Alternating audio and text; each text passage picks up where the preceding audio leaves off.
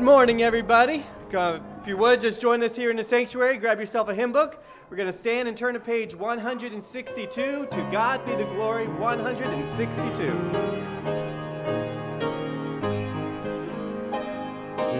God be the glory, great things He has done. So loved He the world that He gave us His Son, who yielded His life and atonement for sin, and opened the life gate that all may go in. Praise the Lord, praise the Lord, let the earth hear His voice. Praise the Lord, let the people rejoice. Oh, come to the Father through Jesus the Son, and give Him the glory. Great things He has done. All that second verse, page 162. Oh, perfect redemption, the purchase of blood, to every believer, the promise of God, the vilest offender who truly believes that moment from Jesus the pardon receives. Praise the Lord, let the earth hear His voice. Praise the Lord, let the people rejoice. Oh, come to the Father through Jesus the Son, and give Him the glory. Great things He hath done. On that last verse. Great things He has taught us, great things He hath done, and great our rejoicing through Jesus the Son. But purer and higher and greater will be our wonder, our transport, when Jesus we see. Praise the Lord, let the earth hear His voice. Praise the Lord, let the people rejoice. Oh, come to the Father through Jesus the Son, and give Him the glory. Great things He hath done. Great job. Thank you, Pastor. Very much, brother. Good morning, everyone, and happy Father's Day to all the dads that are here. We got a gift for you. We'll be handing it out in just a minute, but before we do that, let's have a word of prayer. Brother John Francis, good to see your face, man. If you would, sir, lead us in prayer. Heavenly Father, we thank you once again for the privilege to be here in your house, Lord, to be able to come here and to bring praise to you, to sing, to hear your word. And Lord, I just ask while we're here that you open our hearts and our minds and our ears that we can hear what you have to say. That you would give the pastor the words that you would want us to hear. And Lord, that we would take those things and apply them in our lives. Father, I ask if there's anyone here today that doesn't know you, that you would take this day to reveal yourself to them and for their need for salvation and the freedom that you so much allow through you. Lord, I just ask that you be with the folks downstairs, that you give them what they need to be able to teach the young folks, and Lord, open their hearts, minds, and ears as well. Father, be with us now.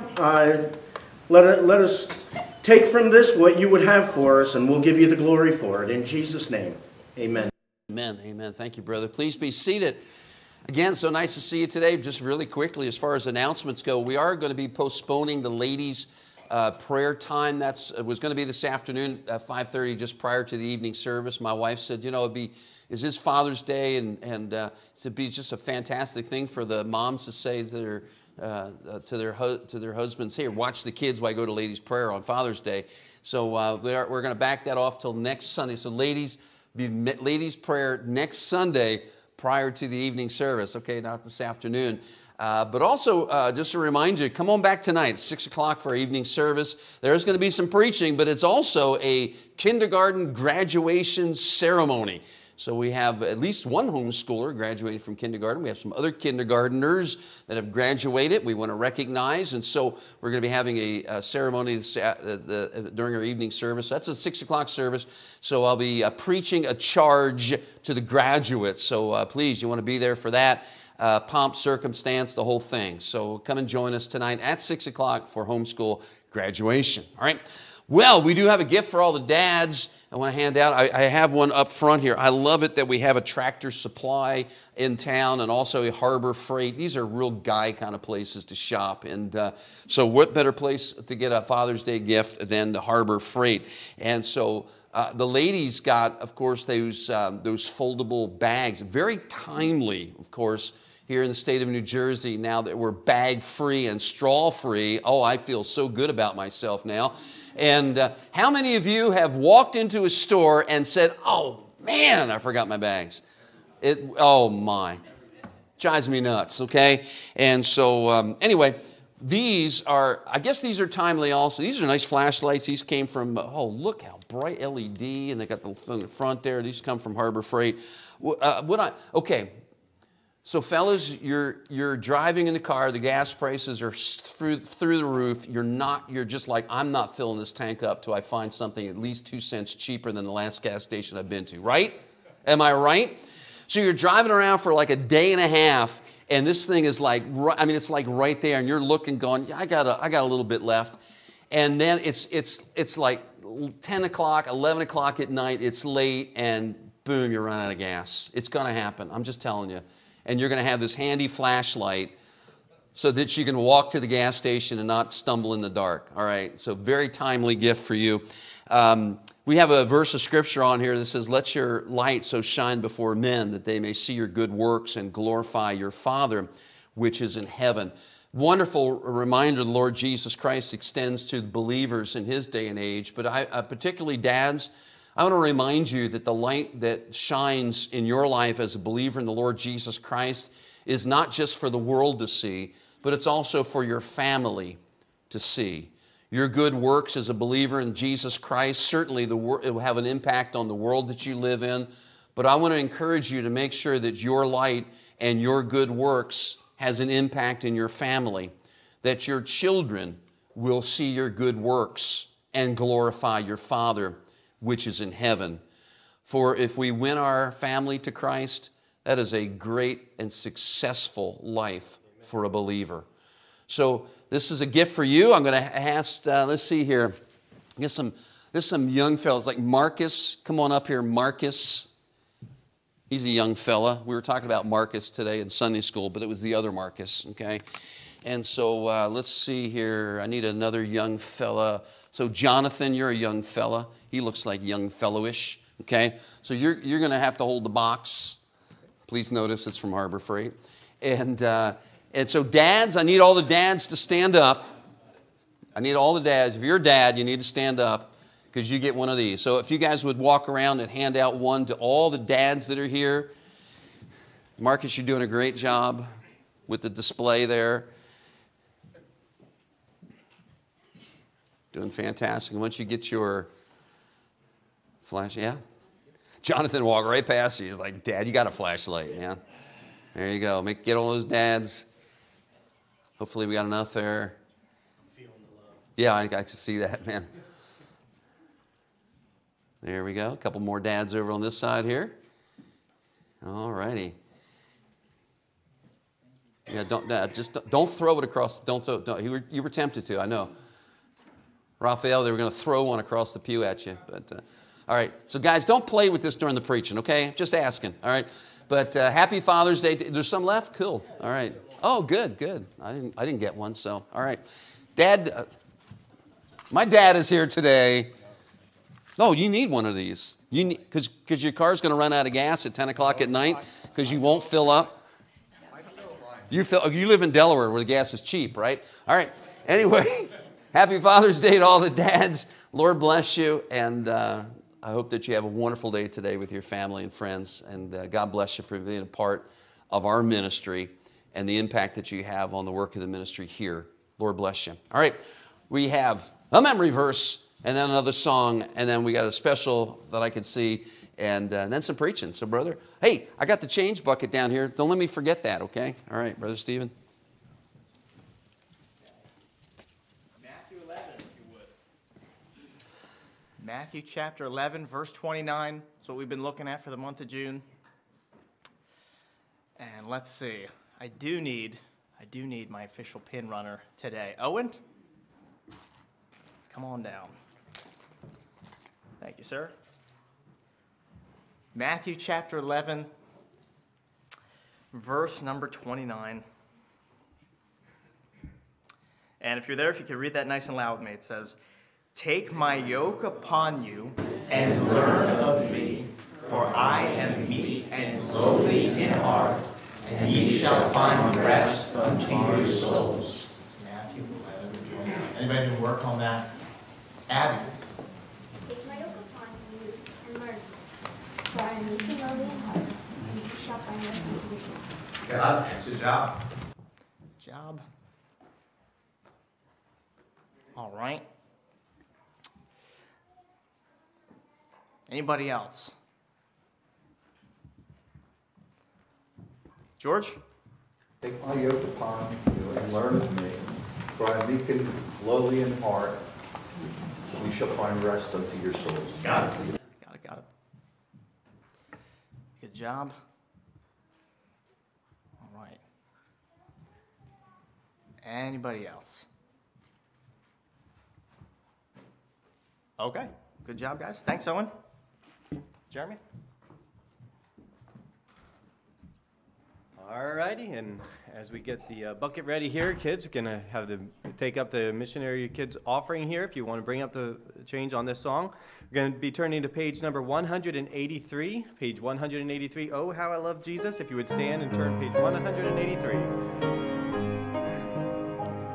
There is a name I love to hear, I love to sing its worth.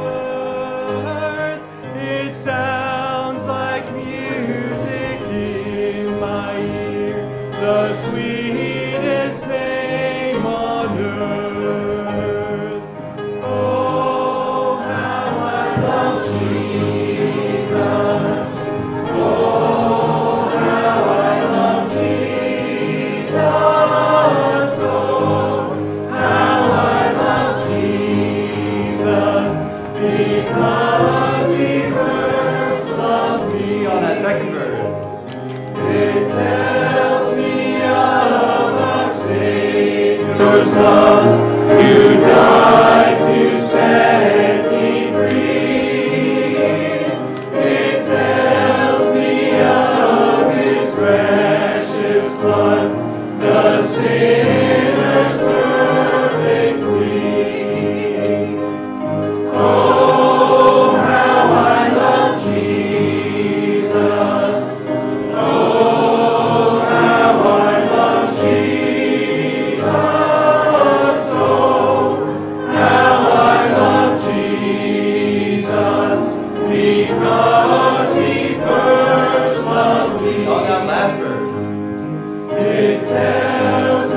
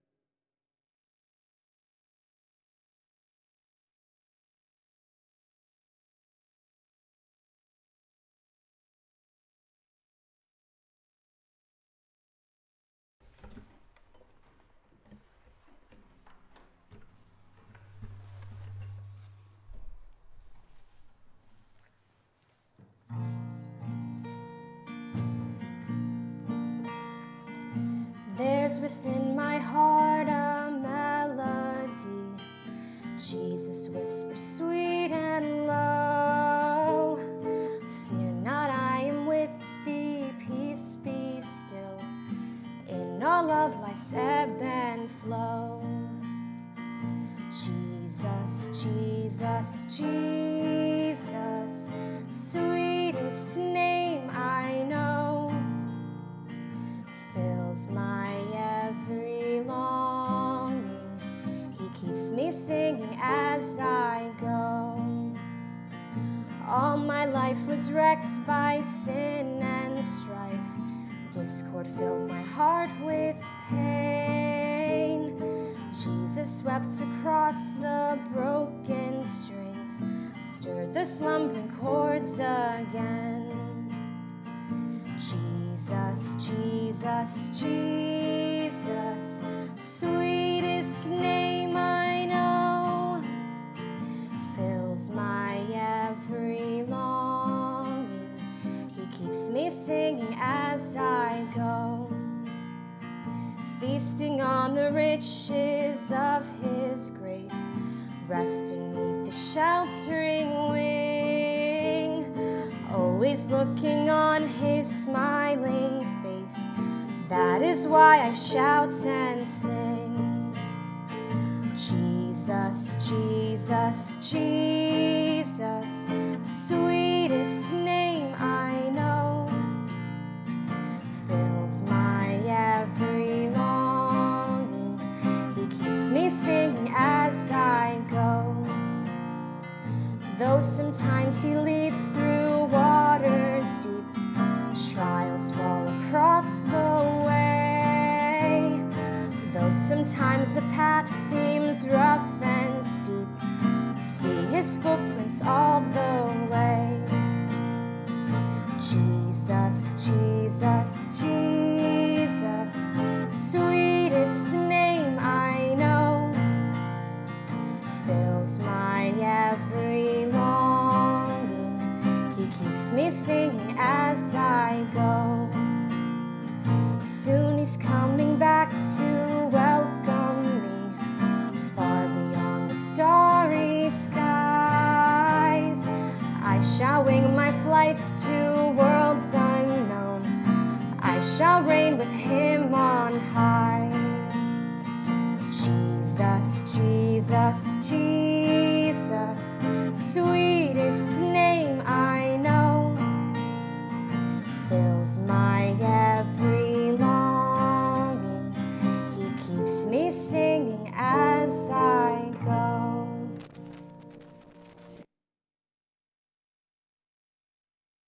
Much, Natalie. Boys and girls, if you're in junior church, please head on downstairs.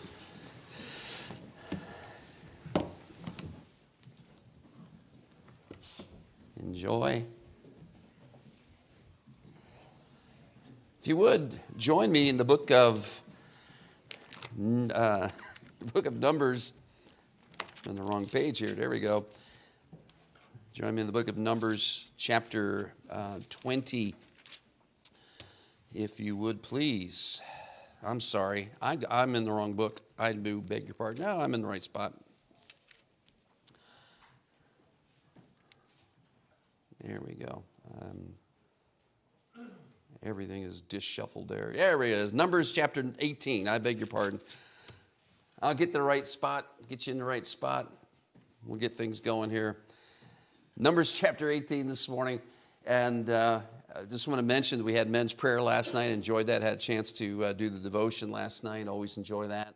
And appreciate the fellows that come out. I would do and extend the invitation to all the guys that are here. Join us the first and third Saturdays of each month. We spend some time together, primarily for the purpose of is for a prayer meeting prior to the Sunday service, but we have a short devotion beforehand. So please come and join us on those 2 Saturday nights prior to the Lord's Day in the month. So Numbers chapter 18, I would direct your attention there. We've been going through the book of Numbers the last couple months and looking at some types and pictures of the Lord Jesus Christ. It's Father's Day, and I was going to go elsewhere, and I was just reading this. We were just in Numbers chapter 16 just prior to this, and chapter 17, Aaron's rod that's budded. We were there last week in chapter 17. So I was going to go elsewhere, but I was just reading the beginning of this chapter 18. I thought this would be a very fitting Father's Day message, and you'll see this in just a few minutes. But would you stand for the reading of God's Word this morning? I talk a lot about generational responsibility here at New Testament Baptist Church. And what I mean by that is that we are not only responsible for our own Christian life and to strengthen ourselves in the things of the Lord and serve the Lord faithfully, but our responsibility, of course, is always directed to the next generation, and that is whether it's your own children or whether it's the young folks that are here in our ministry. Our responsibility is to make sure that we bring them up to serve the Lord faithfully. And so we're going to be talking a little bit about that this morning as we talk about Aaron and his family. And so I just want to remind you that the intention of this message this morning is certainly to be directed towards the fathers, being Father's Day, but there's a lot of application for all of us. So no matter whether you are a dad and you have children, even in your own home or not in your own home, whether you're in that situation or whether you are a part of this ministry, and your responsibility, of course, is directed towards the people that are younger than you, whether it be bodily younger than you or younger than you in the Lord. Your responsibility is to make sure that they are getting engaged in the work of the ministry and growing in Christ Jesus. And so this message is for all of us today, and I hope that you'll take the personal responsibility in reference to that. Numbers chapter 18, beginning in verse number 1, the Bible says, "And the Lord said unto Aaron, Thou and thy sons and thy father's house with thee shall bear the iniquity of the sanctuary, and thou and thy sons with thee shall bear the iniquity of your priesthood.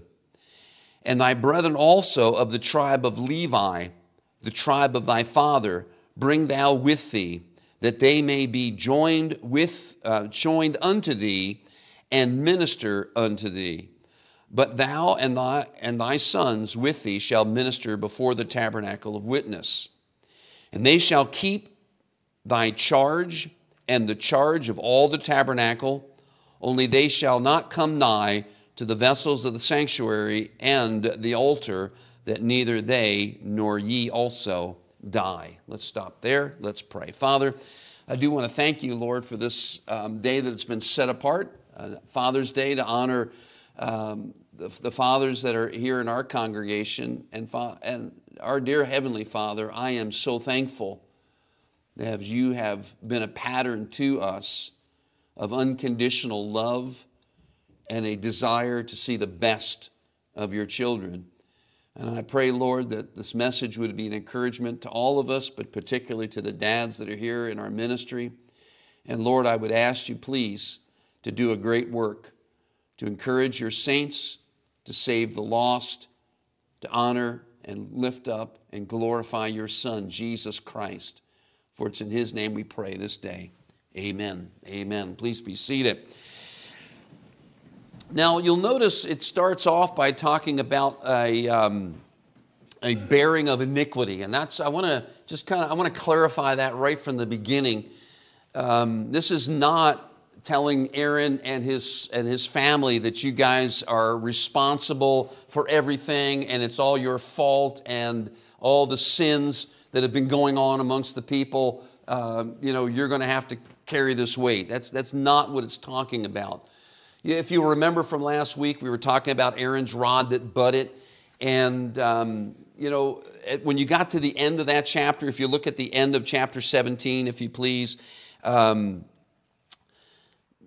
beginning in verse number 12, 17:12, and it says, "And the children of Israel spoke unto Moses, saying, Behold, we die, we perish, we all perish.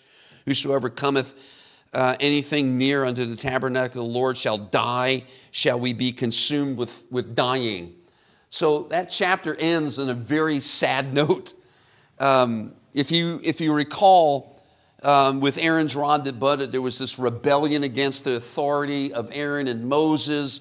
who's going to, who has the responsibility of being the high priest. And God just made it very clear that Aaron is the chosen one of God to be the high priest. And so now all the people are kind of wondering, did we really mess up? Is God angry with us? Are we ever going to have access to having the sacrifices? And so they're at a state where they're kind of wondering, is God going to still continue to do this work, allowing the sacrifices to be made, this forgiveness of sin that's going to be extended, or do we just really burn our bridges at this point? So this next chapter kind of leads right from there, and just reminding them that, reminding the children of Israel, I'm going to deal with the sin issue. We haven't closed the door on this one. You didn't mess up where I'm just going to say forget about you all. So when he's talking about bearing the sins, what he's talking about in reference to Aaron and his sons would be responsible for performing the sacrifices which would deal with the sins of God's people. That's what it's talking about. It's talking about doing the work of God. Sin is always going to play a role in God's work. It's one of those threads that is woven all throughout the Scriptures. It's often said that there's a scarlet cord, a scarlet thread that is woven all throughout the Word of God, and that's the shedding of blood, and we see it in the sacrifices, and of course ultimately with the sacrifice of Jesus Christ, and that's woven all throughout the pattern of Scripture. But the reality of it is, the other thread that runs through it is not a scarlet thread, but a black thread, and that is the presence of sin. And the reason for the sacrifices, and the reason for the priesthood, and a reason for the high priest, and a reason that Jesus Christ came down to this world was to deal with sin. Because sin has always played a role in what God has done. It has always been present amongst God's people, and it will always be present even today amongst God's people. And let me just remind you, because this is Father's Day, right? And we're talking about dads and we're talking about homes. They'll always be present in our households. Always. Sin is a constant. It is always something that is there because we are sinners. If we say that we have not sinned, we've deceived ourselves. And moms and dads, as you look at your kids and you think, oh, they're just perfect little angels. Yeah, don't deceive yourself. They're little sinners, every last one of them. So next time you look at your kids square in the face, you say, oh, you little sinner. I'm just telling you the truth. Well, the reality of it is when we get up in the morning and look in the mirror, we could say the same exact thing, couldn't we? There's none righteous, no, not one. There's none that seeketh God.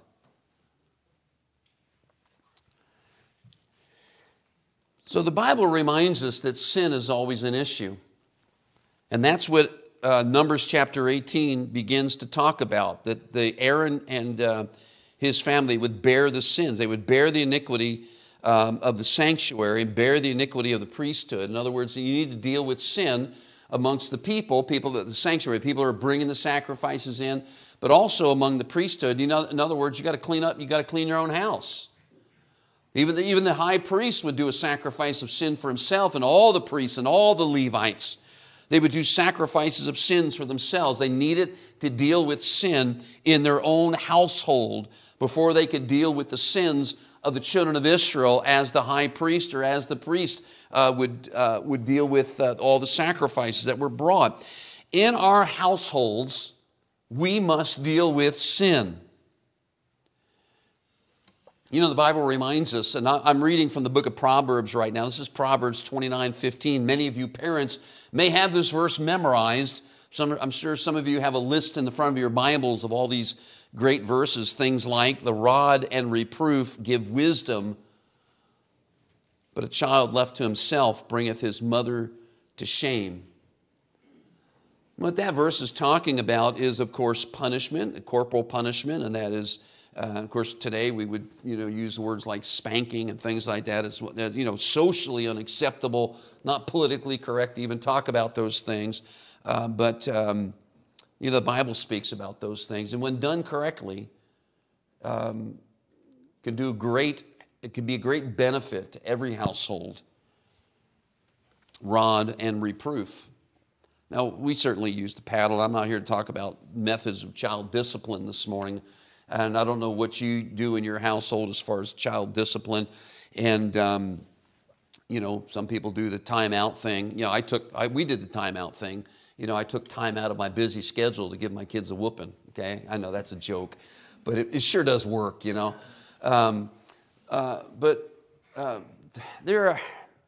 The point of this verse is that some parents don't do anything. A child left to himself bringeth his mother to shame. In other words, there's no discipline, there's no direction, there is no intervention by the parents. For some, it's a matter of they don't know what to do, and others, they don't care, and there's others that think, oh, everything's going to work out just fine. And if you look at what the Bible says, it doesn't work out just fine. Sin is a dreadful thing. It's like a cancer. It doesn't get better on its own. It grows worse and worse. It always brings about destruction and corruption. And the ultimate end is always death, loss. There must be the dealing of sin in the household. Again, here in Numbers chapter 18, that's what it's speaking about. It's speaking about bearing the iniquity of the sanctuary, and thou and thy sons with thee shall bear the iniquity of your priesthood. In other words, you make sure that you guys are suitable for the work that God has called you to do. That's what he's talking to the priest. And I just set this before you as a household, and particularly the dads are here. You have a responsibility to make sure your house is right before God, to deal with sin. And maybe it's not a matter of children. Maybe it's a matter of just yourself, or maybe it's a matter of you and your spouse. But either way, it's got to be right there in the home so it can be right here in the house of God. Sin must be dealt with. There's several places of Scripture that I'd like us to look at this morning, and these are just examples of a lack of attention to this very thing. And so if you would, please keep your place here in Numbers, but go with me to 1 Kings chapter 1. 1 Kings chapter 1. And here in 1 Kings is a portion of Scripture that is speaking about King David. Now, King David was a godly man. He certainly made some mistakes in his life. No one is perfect. His were really severe. And when you're a public figure like the king of a nation, when you sin, it becomes headline news. And so there's a lot of issues that David, of course, had to play out publicly in his life. But this particular statement is about one of David's sons, Adonijah. And so if you would, 1 Kings chapter 1, verse number 5, this is getting towards the end of David's life. He's getting sick. He's going to be dying soon, okay? Then Adonijah, the son of Haggith, exalted himself, saying, I will be king. And he prepared him chariots and horsemen and 50 men to run before him. And his father, and that's talking about David, had not displeased him at any time in saying, why hast thou done so? And he also was a very goodly man, and his mother bare him after Absalom. Of course, Absalom is one of David's sons who's dead now. And so this is one of David's wives bare this fellow Adonijah. David's getting towards the end of his life. Solomon is supposed to be the next king. Bathsheba is going to make sure that happens. Of course, that was God ordained. But this young man has political ambitions, and all the politics plays into it, and the power and all those type of things. But all the politics aside, notice what it says about David. It says his father, verse number 6, had not displeased him at any time. In other words, Dad never intervened in his life and says, listen, this is what's going to happen. You just kind of take that phrase, never displeased him at any time, and you just kind of play that through. You just kind of fast, run all the way back to the beginning of this little kid, David pushing the stroller or the shopping cart through the Walmart, I guess they had Walmarts back then. They've always been around. And you're going down the aisle, and little Adonijah's going, I want it! You've been in Walmarts. You know it. You know exactly what I'm talking about, okay? And no, you don't need that. Oh, my God! Okay, let me get that for you.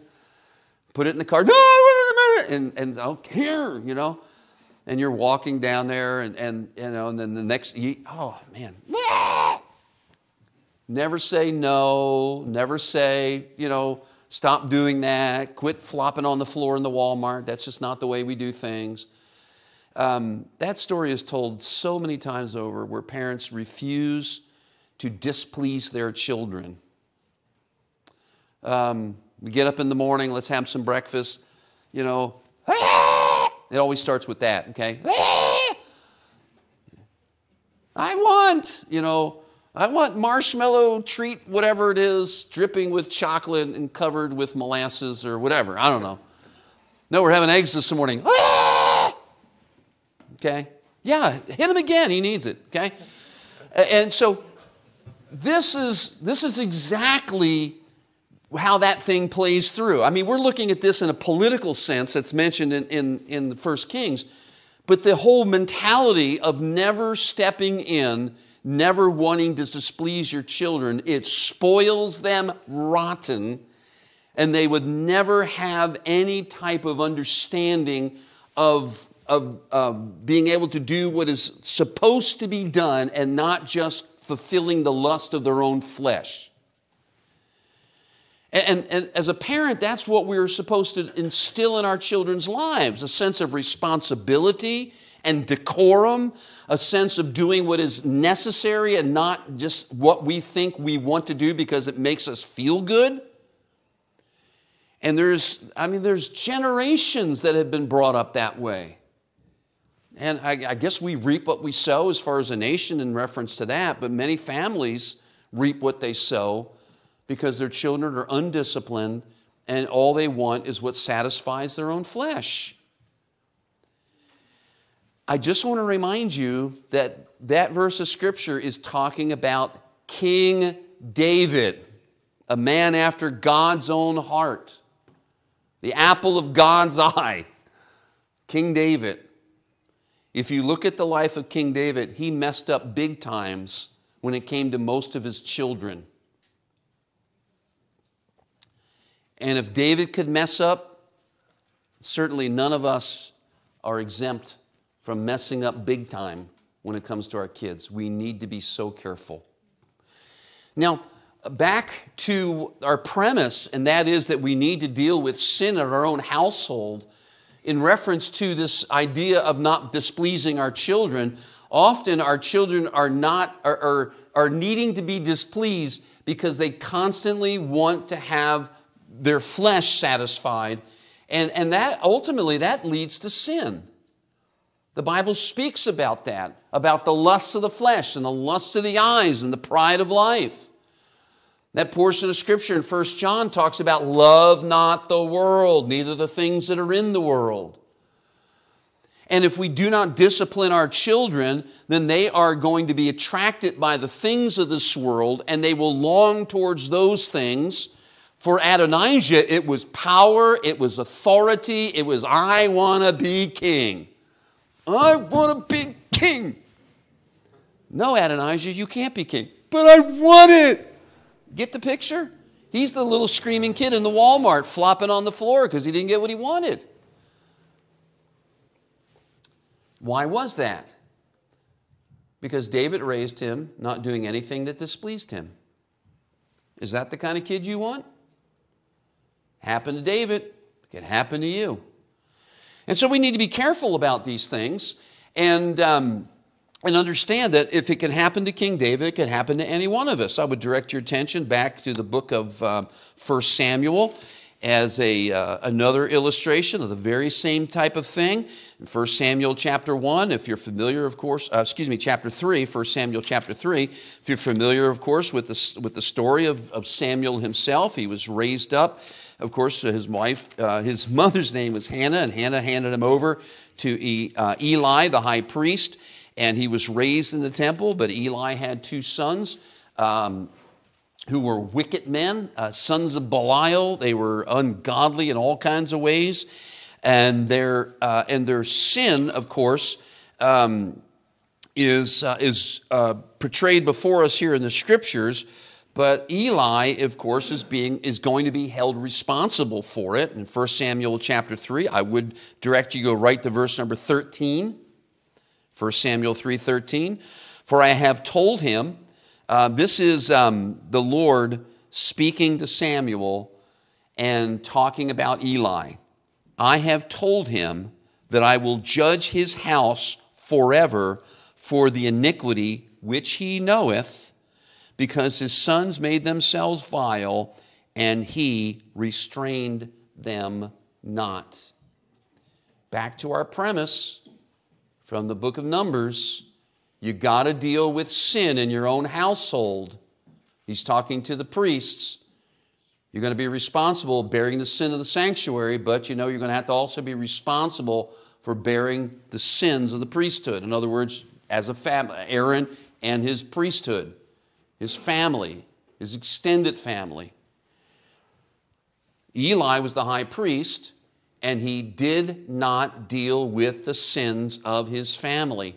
Those boys became extremely wicked. They were gluttonous men. They would steal portions of the sacrifices. They were immoral in their behavior with the women there, even by the front door of the temple tabernacle.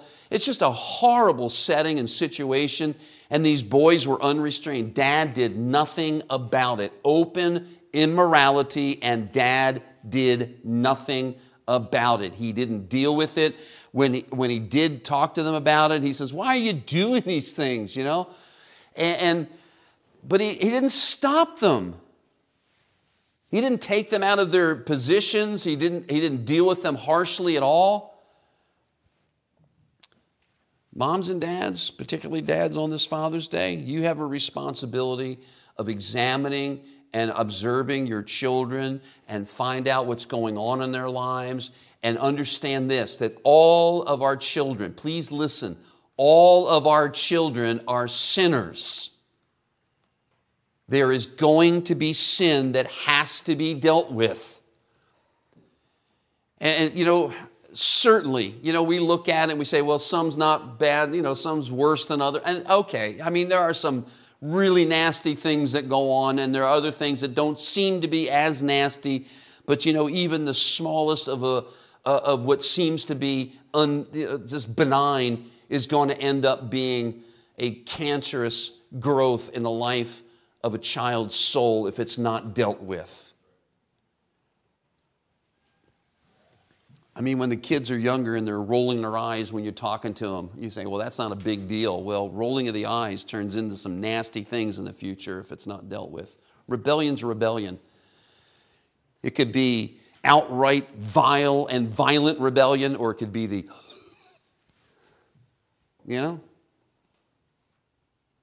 You've seen it. And so everything needs to be dealt with. I love what Job does.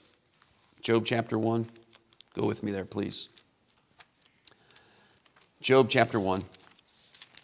Oh, by the way, Eli's kids die in battle. And then Eli has this, it kind of was like one of them heart attack kind of events, falls over backwards. He's a big guy. He's gluttonous also, just like his kids. That's another sermon in itself, falls over backwards and he's dead. That's a very, very strong ending to that story of Eli and his two sons, Hophni and Phinehas. But, the reality of it is sin is always severe. Sin is always severe. And if it's not dealt with, it always ends really bad. And so, it's best to deal with it in your children's lives. This is how Job dealt with his kids. And, of course, we're introduced to Job in Job chapter 1 by name. We find out he's got children. He's got 7 sons and 3 daughters. But if you drop down to verse number 4, this is Job 1:4, and I'm going to read 2 verses here, 4 and 5.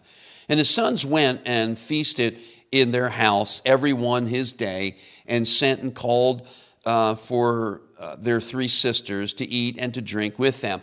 And Job was a very wealthy man, so it's not like his kids had to work. They had servants, took care of the sheep. They had gobs of sheep and cattle and things like that. And so these guys, they had a lot of time on their hands, and they enjoyed the life that they had. And it doesn't, it's not judging one way or the other, right or wrong. It's just saying that's the reality of their life, okay? Dad was a rich guy, and they enjoyed all the luxuries they had, okay? I mean, as being a nomad walking through the desert, I guess you get a limited amount of luxuries, but they had some, all right? And it was so, when the days of their feasting were gone about, that Job sent and sanctified them, and rose up early in the morning and offered burnt offerings according to the number of them all. For Job said, "It may be that my sons have sinned and cursed God in their hearts." Thus did Job continually.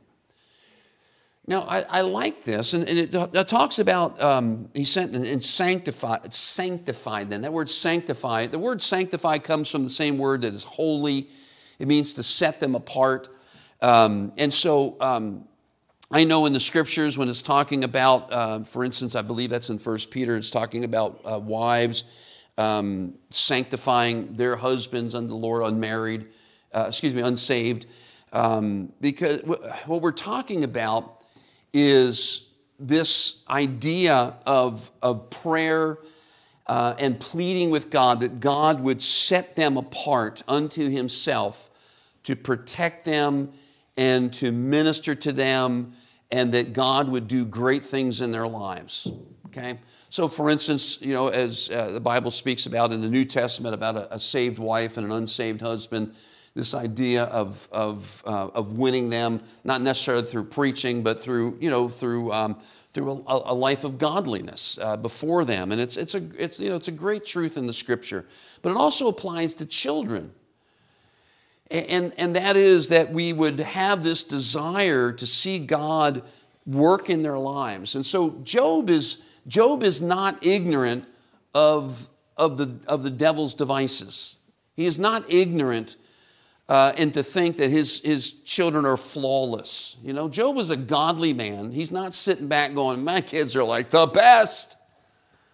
Never do anything. My kids never do anything wrong. They're just fantastic kids. I grew up in a Christian home, and we did all the right things, and they all wore the right clothes and carried the right Bible, and we all marched in the church and sat in the right pew, and my kids are like, Urt.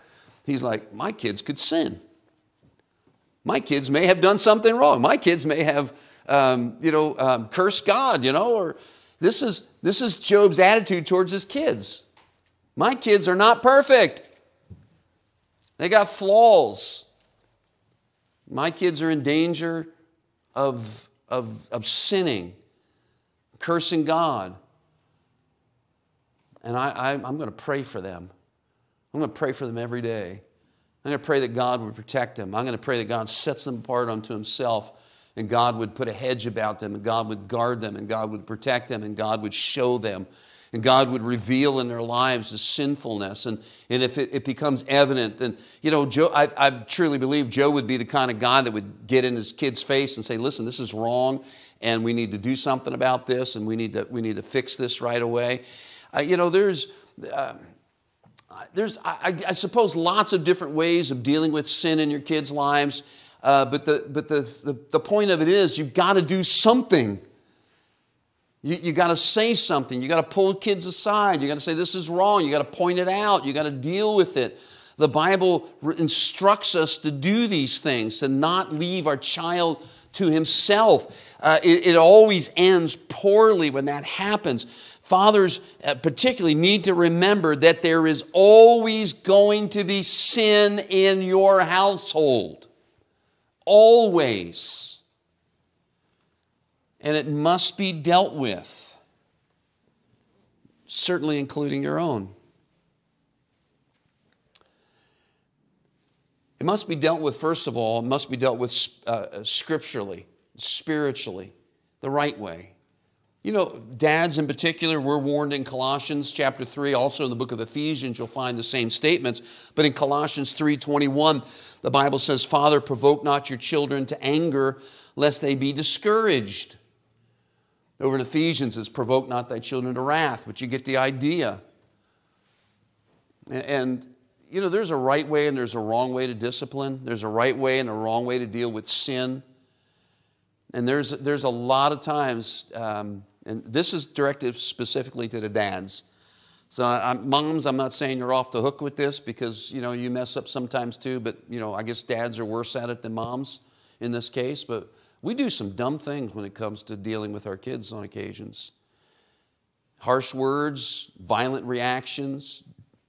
We discipline in anger instead of scripturally. I've shared with you many times what we used to do with our kids, so I'm not going to belay it, but simply say, there were times where we just say, hey, there was something we need to deal with, and so let's go. And it doesn't have to be angry. It doesn't have to be chasing the kid around, the room with a shoe or something like that. And it doesn't have to be like that. It doesn't have to be yelling and screaming and shouting and slapping kids or anything like that. I'm not talking about violence. I'm talking about good discipline.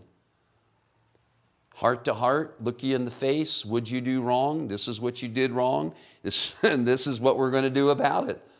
And I don't want to ever see this happen again. Do you understand? Yes, sir. Yeah. Because if it happens again, the consequences are even going to get worse. You understand that? Yes, sir. Okay. And let's have at it then. And you all get all said and done, all the tears and all the snot slinging everywhere, and you get all done, you say, all right, and the only reason I did this is because I care about you. You get all the hugs out of the way, and you get the praying out of the way. You better ask God to forgive you for this one. And yes, sir. Lord, I'm sorry. Yeah, let me hear it. A little bit louder, please. Not that God's deaf, but there's a right way. And I want to remind you that there's also a wrong way, because it says very clearly, provoke not your children to anger. And there's a lot of angry kids out there because moms and dads did not do discipline right.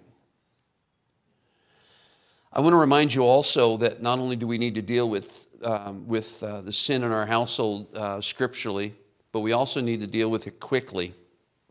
Another great verse of Scripture, again in the book of Proverbs, Proverbs 13:24, it says, he that spareth his rod hateth his son, but he that loveth him chasteneth him betimes.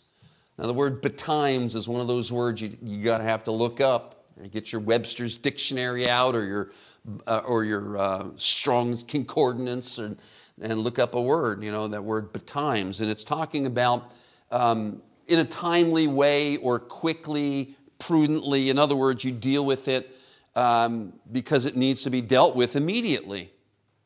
Now, okay, I know, because this happened in our household also, I know that some of you, it's like, moms, you're home during the day, the kids are doing some really dumb things, and it's like, when your father gets home. Now, that is not a verse of Scripture against that, okay? Because I know my wife had done that several times when my kids were younger, you know. When your dad gets home, so I pull in from work or whatever, and it's like, all right, so-and-so's in the back. This is what he did, and you deal with it, okay? Okay, you know, it's part of the responsibility. That's why I wear the dad badge, you know. And so you just kind of deal with it. That's not what it's talking about, okay? What that's talking about is postponing any kind of discipline or dealing with issues thinking that, you know, they're going to get over it or this isn't that bad. We'll wait and see how things play out. Maybe you're just, you know, maybe you're like David. You don't want to displease your child, so you're just not going to want to deal with it right now. You know, you take the Walmart scenario or whatever. This is when our kids, when we were out in public, like for instance, we go to a restaurant or something, our kids, you know, I gotta say, we didn't do everything perfect, but you know, when you're sitting in a restaurant and some dear, sweet, blue-haired old lady comes up to you and says, your children just behave themselves so well, you know you did something right. And I would always joke around like saying, well, you ought to say them at home, you know. But one of the reasons why our children behaved in public is because I would say to them when we're in a store, restaurant, grocery store, whatever, and, you know, and they were starting to act up, and I'd say, do you want me to take you to the car? And they know what that meant. That didn't mean we're going over for a joyride. That meant that even if we were in public and they messed up, it wasn't like they can get away with it because Dad's not going to do anything. They knew that I would find a way to make sure they understood that what they were doing was not proper. And certainly there were a few. I remember one time going through a grocery store. I'm telling stories now. I forget which kid it was. Tom, I'm sure it wasn't you because you were so well behaved, right, Tom? I'm sure. Okay, yeah. And so I remember being in a grocery store and, you know, having a cart and the kids, you know, that we used to shop a lot together. And one of the kids was really goofing up and doing some really dumb things. And I'm saying, if you keep this up, we're heading to the house right now. And they just kept it up. I left the grocery cart sitting right there in the middle. There was nothing perishable. I left the grocery cart sitting right there in the middle of the grocery store, and I took all the kids. We drove back to the house, and boy, that guy got a whooping. And he knew the next time we were in the grocery store and they're starting to act up that Dad is going to actually do what he says he's going to do. Now, I wasn't mean to my kids. I just made them understand that I'm going to deal with sin, and I'm going to do it betimes. I'm going to do it prudently when it needs to be done. I'm not going to just, you know, say, I'm going to count to 27, and by the time I get there, you better, you know, I hate it when I'm going through a store and you hear a mom going, 1, 2, you know, and I'm thinking in my mind, 2 3/4, 2 7/8, 2 15/16, you know. When I get to 3, they never get there, you know. That's not what we did.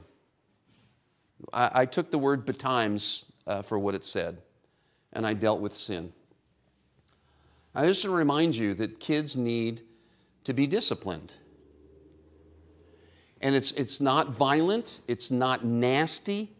It reminds them that there are rules, that there is authority, and that there is an expectation of behavior.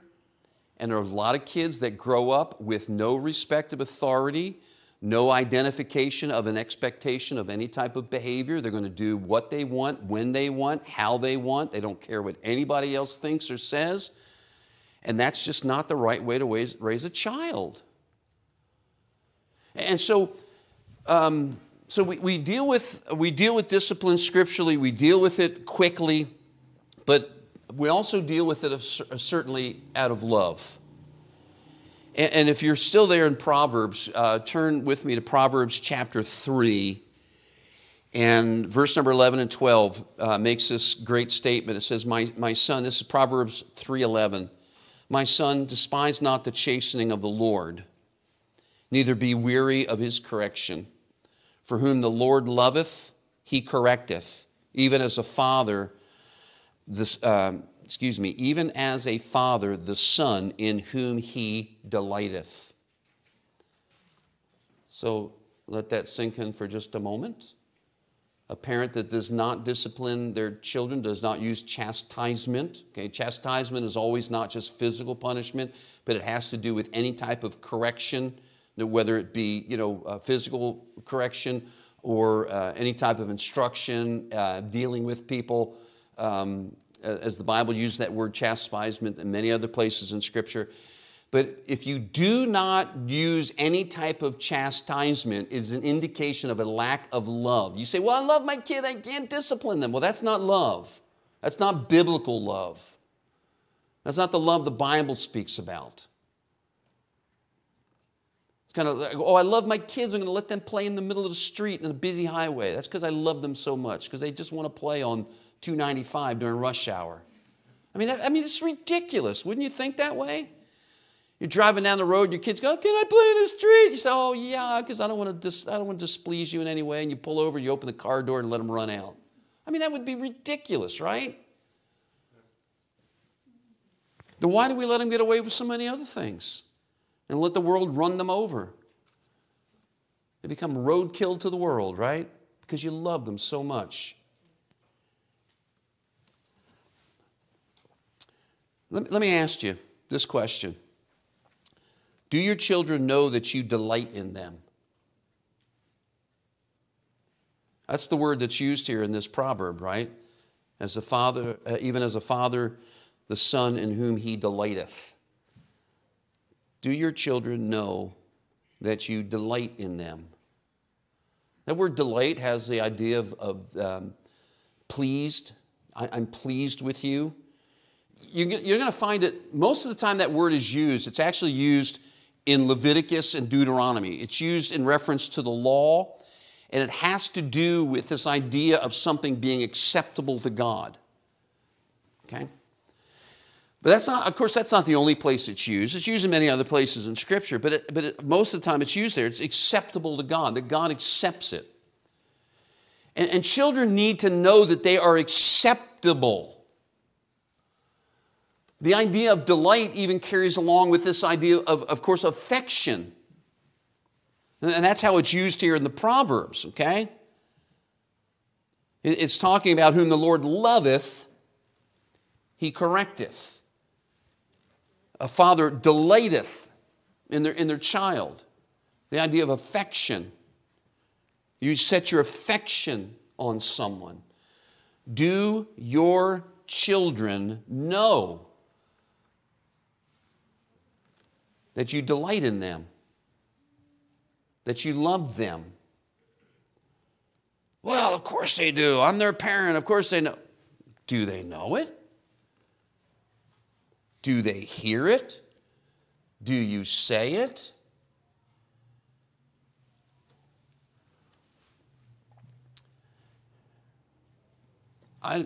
Again, I'm not going to stand here and say we did everything right, but one thing I hope that my kids never doubt is the fact that I love them. And I tell them that often. Even as adults, I kiss their faces and tell them I love them. I love seeing my grandkids now and saying, hey, I love you. They text, of course. I text them, love you. Love you too, Pop-Up. And I don't want my children to ever have any doubt at all that I delight in them. And because I have delighted in them, I have had to discipline them. You know, a lot of people joke around with being grandparents. You ever see the, grandmom's paddle? It's a big fluffy pillow on a stick, And, it's a great joke. It's funny, I know that. But it was, when our grandkids would come over to the house, we don't play that game with them because I love them. And I have an expectation of particular behavior that even I have that I had for my kids, even with my grandkids. And it's not because we're harsh. It's not because we're hard to live with. It's because I love them and I want to see them I want to see them develop into the very best that God has for them. When God dealt with Aaron and his family, he said, this is what I want you to do. You need to bear sin. This is your responsibility. As a priest, you have to bear sin. And part of that bearing sin is bear the sin in your own family. Deal with the sin in your own family before you do God's business. Discipline is certainly one of those things. Moms and dads, and particularly dads on this Father's Day, I want to remind you that sin is always an issue. The Lord Jesus Christ came down to this earth. Go back with me, if you would, please, to our text here in the book of Numbers. And I just want to remind you in verse number 2, the brethren also of the tribe of Levi, and the tribe, this is Numbers 18:2, bring thou with thee, that they may be joined unto thee and minister unto thee. And so you see that it was a family business, if you would, doing the work of the priesthood and all this. Aaron couldn't do it by himself. It was all the family that was there. And this work of the ministry was a joint effort. They served together. That's a whole other sermon that could be preached in reference to our families and serving the Lord together as a family in ministering. Certainly that is something well deserving to be pursued even now. But I just want to remind you that the work, the final and complete work of the sacrifice for sin was not something that anyone else could join in with. What Aaron and his family and the priesthood and generations following, they would be involved with the sacrifices and the shedding of so much blood and the burnt offerings and the incenses and all those type of things. And then Jesus came. He was our high priest. And by one sacrifice, He satisfied forever the requirements of the law. Once, as the Bible says, once and for all. It was finished. There was no more need for any other sacrifice. No priesthood would ever be required after that. Aaron was out of a job. It was done. Satisfied.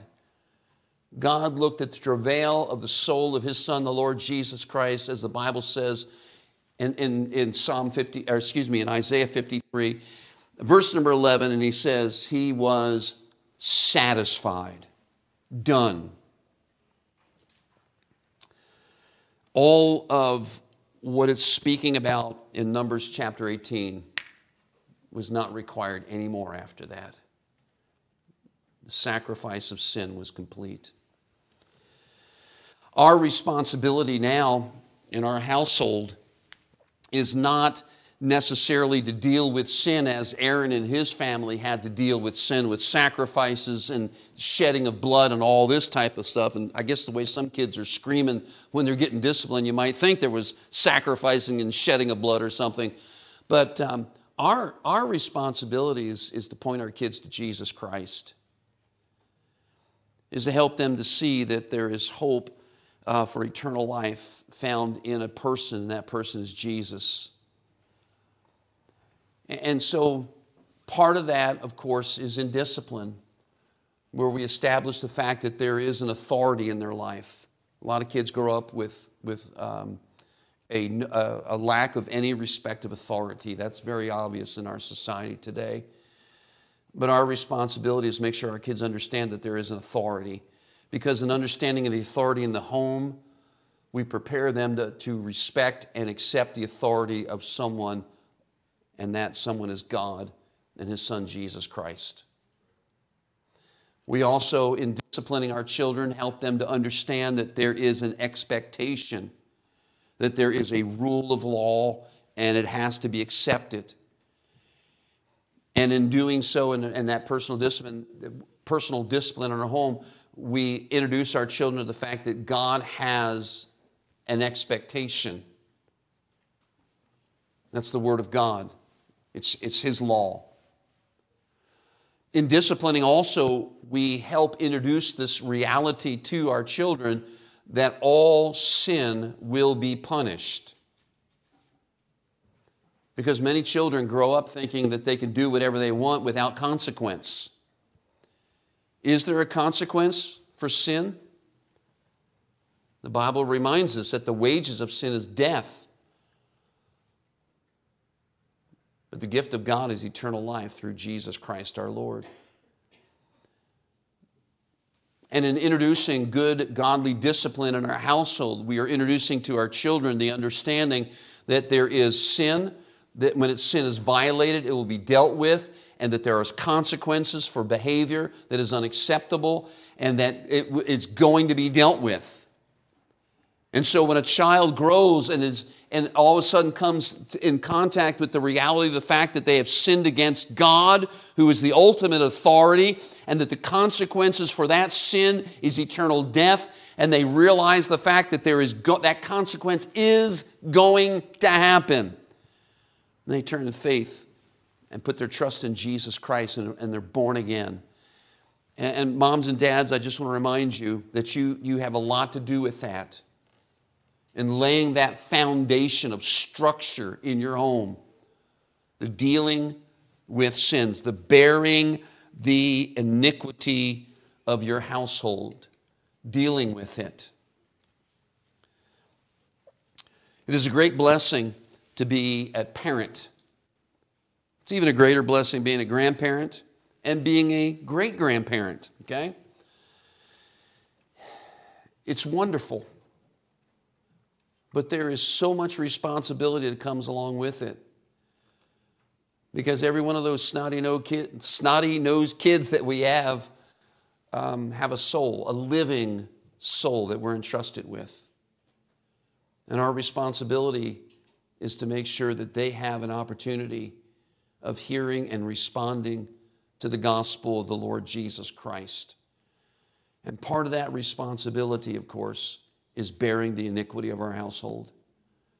And so I would entrust with you, as the Word of God teaches us, that you, dads in particular, have to bear that sin, take the responsibility for it, and do the work that God has given you to do. Not just for your own sanity, not just for peace and quiet in your household, but for the peace of mind to know that your children will come to know Jesus Christ as their Savior. Let's pray. Father, I just want to thank you. Thank you for the great blessings, particularly the blessings of having children in our household. And Father, here in our ministry of having so many young folks that we can minister to. And Lord, I pray that each one of us would understand that we have a responsibility towards a generation that needs to be introduced to Jesus, a generation that needs to be dealt with in reference to their sin, a generation that needs to be saved. And I ask you, Lord, to help us to rise to this occasion, to take responsibility seriously. I pray for the parents, particularly here today, they would understand what they need to do from the Bible, and exercise this responsibility in their homes, that their children would begin to understand that they stand before God and will give an account.